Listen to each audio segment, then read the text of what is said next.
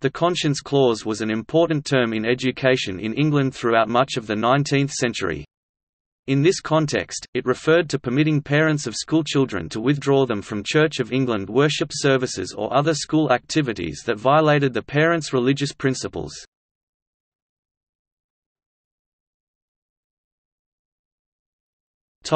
Further reading.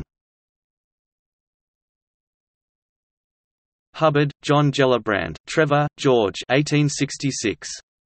The Conscience Clause in 1866. London, Joseph Masters.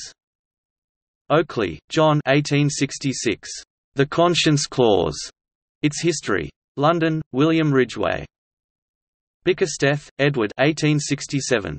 The Conscience Clause, A Letter to His Grace the Duke of Marlborough. London, Rivingtons.